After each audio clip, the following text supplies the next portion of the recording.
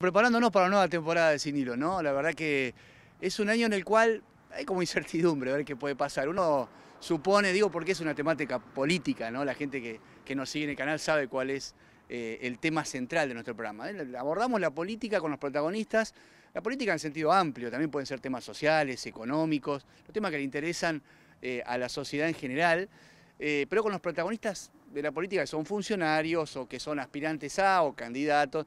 Como este no es un año electoral, es un año tranquilo, nunca es tranquilo en política. Eso es lo que podemos ya empezar a decir que es como una hipótesis del programa. Vamos a mostrar que no es un año tranquilo, vamos a hablar como siempre con todos, el intento es que estén todas las voces, la invitación por lo menos se las hacemos a todos. Y además cuando decimos todos decimos gobierno provincial, los gobiernos municipales.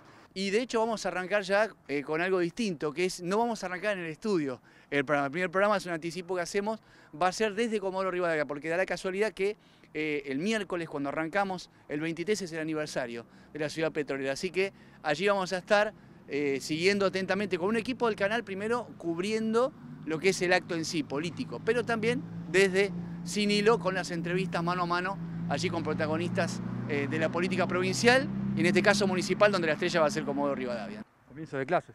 Bueno, ese es otro tema, ese es un tema clave de esta época del año, que también lo vamos a tener, por supuesto, a ver si empiezan normal o no, si hay paro, si hay adhesión, si hay arreglo. Bueno, todos esos temas también, ni hablar, haces bien en plantearlo porque es uno de los temas centrales que me imagino la gente también quiere escuchar. El horario de siempre, sí, los miércoles a las 21, después nos estiramos un poquito, 22:30, vamos a tratar de reeditar el quincho.